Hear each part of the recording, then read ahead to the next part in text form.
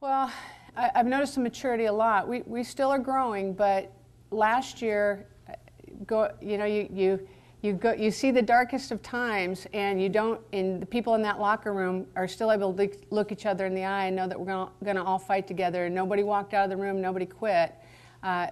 You grow, you mature, and pain is a great teacher.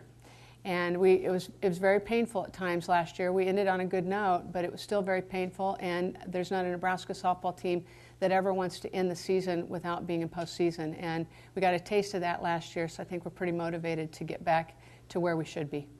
I think it just really helped our confidence level. I know last season it felt really frustrating because we felt like we were working really hard and we were going the extra mile, and it just wasn't really paying off. And so to kind of finally see that come into fruition at the end was nice.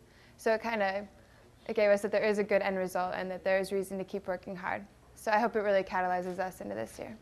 Heidi Foland, I actually was out watching high school games and was watching a game that was not her team playing, but I caught this athlete out of the corner of my eye. This is a true story. And very athletic in her movements. And I went, who is that kid? And I noticed it was Grand Island High School. So the next day I called the coach and asked about her, and he said, well, yeah, she's a great softball player, but she's taking visits to schools for basketball. And I said, would she consider playing softball? And he said, well, if Nebraska's calling, she may. And really, that's how it started. And it wasn't a slam dunk right from the start, because she loves basketball.